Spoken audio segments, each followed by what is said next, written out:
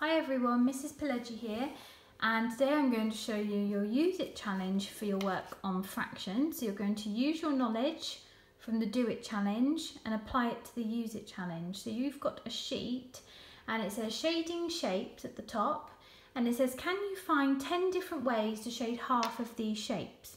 Now I've put a couple of examples on here for you.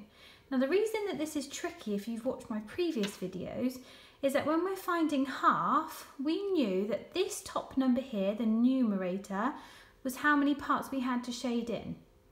And this bottom number here, the denominator, that was how many parts make the whole. Now this is tricky because these shapes haven't been split into two equal parts. Now there's two ways to work this out. So I'm going to show you one way on here. Here's my whole shape. And it's actually been put into 1, 2, 3, 4, 5, 6 parts. But if I make this little line darker and I ignore those two lines there, if I look at the whole shape and I make that line darker, I've actually split the shape into half. So I can colour in all of this bit along here,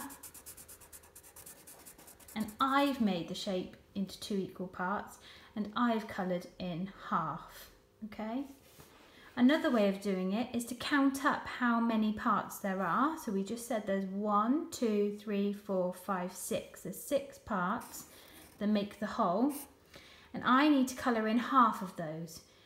Now if you know your halves, you know that half of 6 is 3. And I can colour in 3 squares. 1. Doesn't matter which 3 squares you colour in. 2 and 3. There's a posh word for this, if you want to be really fancy. It's called equivalent fractions. An equivalent is just a fancy word of saying the same as. So a half is the same as 3/6, because half of 6 is 3. Let's have another look at a different example. So this one wants me to shade the shapes into quarters. Well, these ones are okay because they're already into 4 equal parts. And I only have to colour in 1 part. So there's 1, 2, 3, 4. I have to colour in 1. That's 1/4 shaded. This one's been split into 4 equal parts. I only have to colour in 1. But this is very tricky. This is much trickier. This hasn't been split into 4 parts. So again, you can use my little trick from when we did halves. I can use my imagination and I can split the shape into 4 parts. And if I ignore that middle line this time, there's actually 1 part here, another part here, another part here, and another part here. So it's actually in 4s if I ignore that middle line. And I only need to colour in 1 part of it. So if I coloured in that whole part here,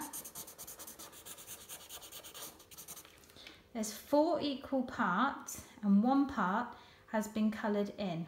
Or you can use my little trick, the equivalent fraction trick, like we did a second ago. You can count up how many squares there are altogether. So there's 1, 2, 3, 4, 5, 6, 7, 8. And you can find 1/4 of 8. And to find 1/4 of 8, you just need to half the number, then half it again. Half of 8 is 4, half of 4 is 2/8. So if I colour in 2 squares, doesn't matter which 2, I've coloured in 2/8, but that is exactly the same. If you look here, it's exactly the same as colouring in 1/4 because they're the same as each other. They are equivalent.